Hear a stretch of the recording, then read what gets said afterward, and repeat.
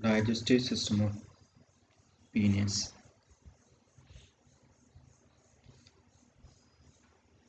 So it consists of alimentary canal and digestive glands. Two parts are there, alimentary canal and digestive glands.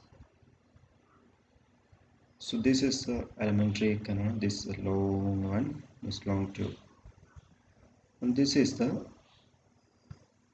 digestive glands. Now let's see alimentary canal. So it has three divisions. It's called foregut, midgut and hindgut. So up to here it's called the foregut. From here to here is called the midgut or mid-intestine. And the last part is a small one, it's called the rectum and anus. So this is called the hindgut. So it's known as stomoidium, foregut, mesoidium, midgut and proctoidium, hindgut. Three divisions. The stomoidium consists of mouth. So this is the mouth. And this is there is a small buccal cavity here and a short esophagus. Consists of mouth, buccal cavity, esophagus and stomach.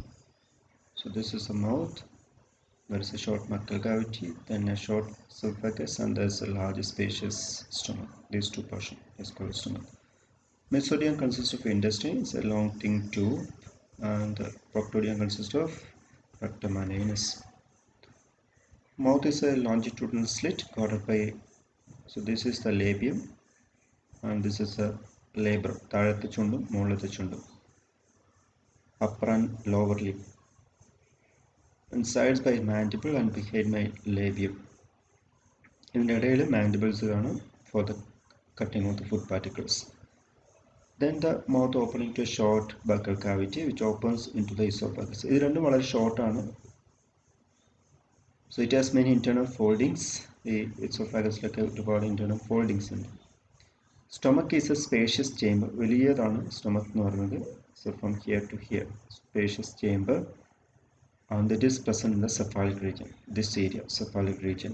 So it has two divisions. One is called the large cardiac stomach. So this one is the cardiac stomach, and this small one is called the pyloric stomach.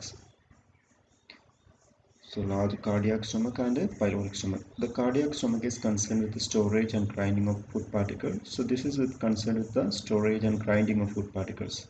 ഭക്ഷണത്തെ store ചെയ്യുക, പിന്നെ അതിന് ചെറിയ ചെറിയ കഷ്ണങ്ങളാക്കി മാറ്റുക, കുഴമ്പ് രൂപത്തിലാക്കുക. While a pyloric stomach, this one concerned with the sorting and straining. അതൊന്ന് സോർട്ട് ചെയ്യുക, സ്ട്രെയിൻ ചെയ്യുക, ഫിൽട്ടർ ചെയ്യുക, സോർട്ട് ചെയ്യുക, വേർതിരിക്കുക എന്നുള്ള ഫംഗ്ഷനാണ് പൈലോറിക് സ്റ്റൊമക്കിനുള്ളത്. Cardiac stomachന്റെ താഴെയായിട്ട് on the floor there are many cuticular folds armed with setae and spicules. Setae ഉണ്ട്, spicules ഉണ്ട്, മുള്ളുകളുണ്ടൊക്കെ, ക്യൂട്ടിക്കിൾസിൻ്റെ കുറേ ഫോൾഡുകളുണ്ട്, കുറച്ച് കട്ടിയുള്ള സാധനമാണ്. Dorsolaterally has many tooth-like denticles. രണ്ട് സൈഡിലായിട്ട് ഡോർസൽ സൈഡിലും ലാറ്ററൽ സൈഡിലും പല്ല് പോലെയുള്ള കുറേ ഡെൻറ്റിക്കിൾസ് ഉണ്ട്.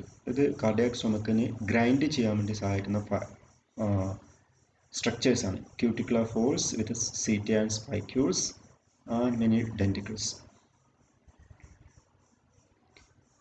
and they are called internally masticatory apparatus or called gastric mill, and this is called the gastric mill. So what is the gastric mill? Cardiac stomach cuticular folds armed with the setae and spicules and the dorsolaterally tooth-like denticles constitute the gastric mills. So what is this function? Is grinding the food particles. The cuticular lining of pyloric stomach produced into four longitudinal folds known as valvulae or lappet.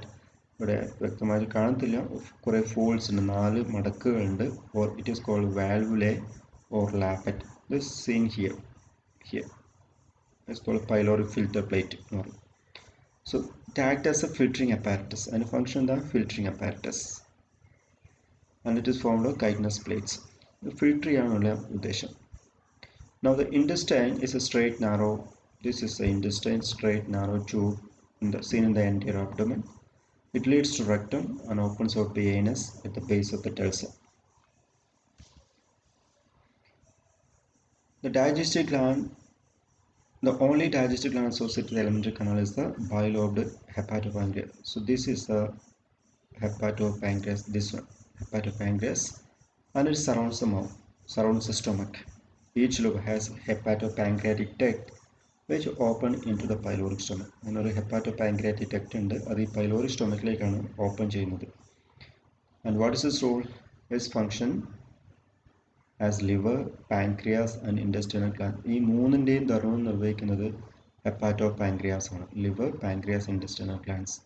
And it contains proteolytic, lipolytic and amylolytic enzymes. Proteolytic enzyme എന്ന് പറഞ്ഞാൽ പ്രോട്ടീനെ ദഹിപ്പിക്കുന്നത്, lipolytic lipidsനെ, amylolytic എന്ന് പറഞ്ഞു കഴിഞ്ഞാൽ is digest the carbohydrate. അപ്പോൾ ഒരു role ഡൈജഷനാണ്, ഡൈജഷനുമായിട്ട് ബന്ധപ്പെട്ട enzymes ഉൽപ്പാദിപ്പിക്കുക. രണ്ടാമത്തത് it stores glycogen, fats, calcium and absorb some of the digested food. So there are three roles. One is production of digestive enzyme, second stores glycogen, fats and calcium, and third one absorption of the digested food materials.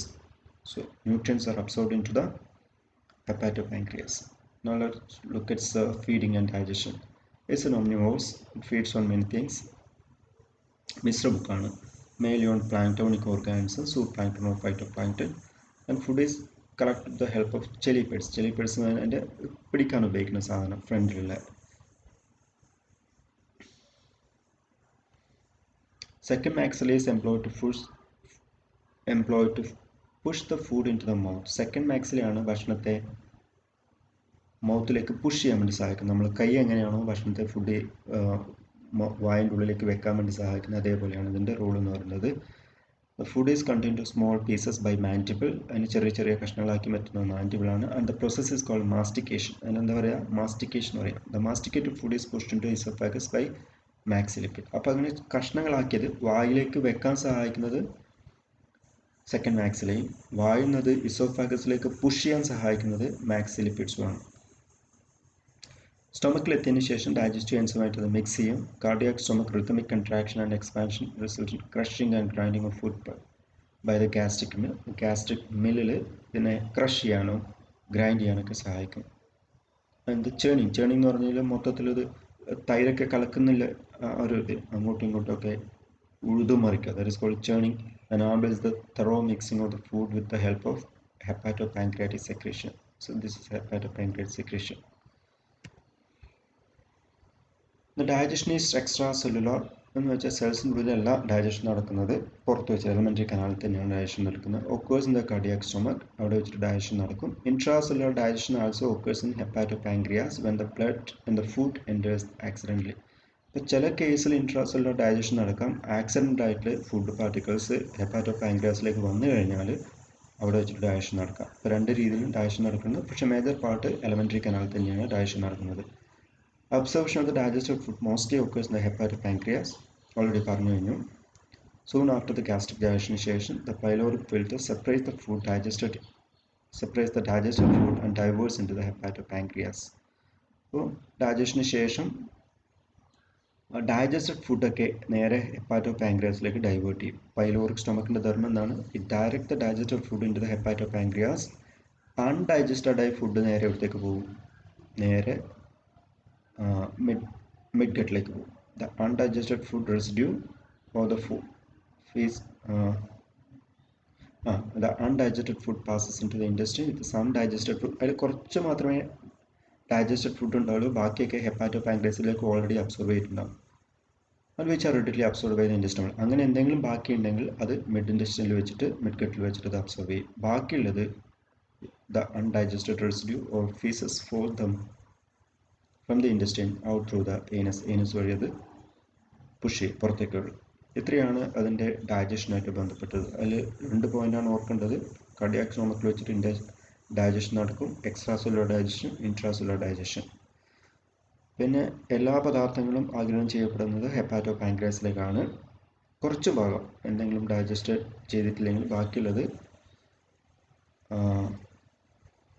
Mid ഗട്ടിൽ വെച്ചിട്ട് digest ചെയ്യും.